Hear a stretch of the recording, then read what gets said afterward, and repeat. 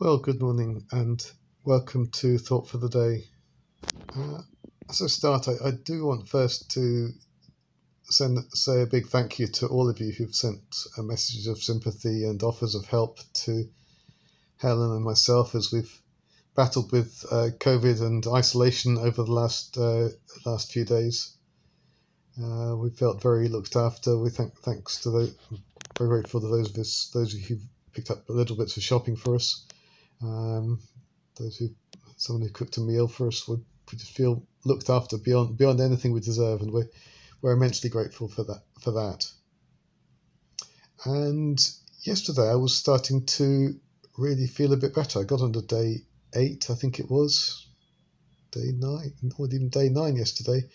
And although Helen wasn't very well, and I needed to look after her, I was just a little bit better and had the strength to get meals and so on. And by the end of the day, I was still not wiped out, and thinking, it's going to be tomorrow. I'm going to get up, get washed and dressed, and record a thought for the day, and be able to tell people, just give testimony to God's faithfulness through that time, how he got us through, how it had actually been quite a blessing, really, just to pause, to spend time simply sitting and reading, mainly a little bit of talking to each other.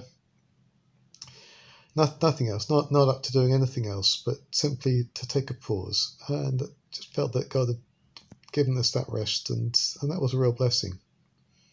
And as I say, I was hoping to also give testimony to God's faithfulness through that time, and how He'd seen us out the other side.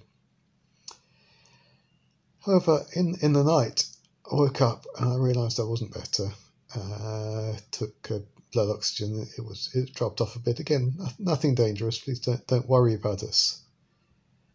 But I realised that Friday wasn't going to be the new dawn, but rather another one of the same. Another day of being aware of struggling with something that was more powerful than myself.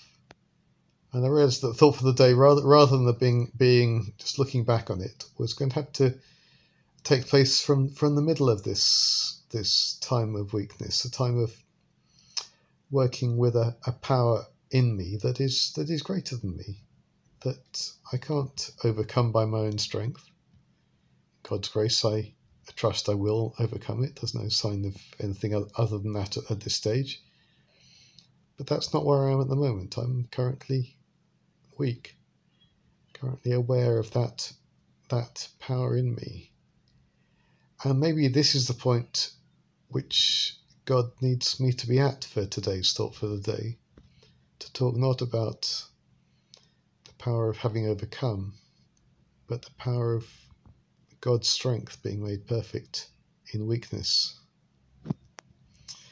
Because the sense I had in the night was, as I say, of this power that was greater than me. And the awareness I had was that actually that's our situation all the time.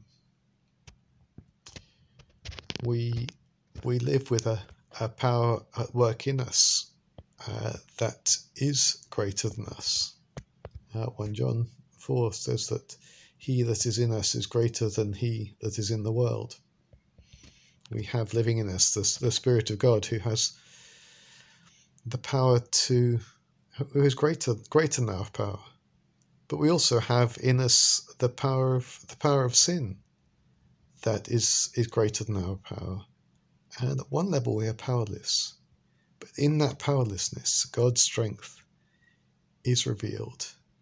And in the night, I felt I'm just aware of God's strength in a new way, in my weakness, in my inability to drive this thing away, in this thing that won't go, even though I'd hoped it would.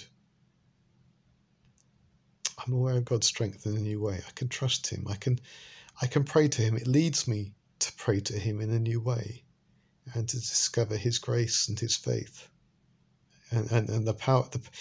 Discover His grace, discover His power, discover the power of faith in Him, not in all the prayers having been answered, but in prayers that I know one day will be answered. And it's from that position of weakness and yet awareness of God's strength that I'd like to greet you this Friday morning. I hope you have a good day. Hope that whether you are in a time of weakness and needing to discover God's strength, or in a time that God's poured out blessing on you, that you might know His presence with you this Friday. God bless.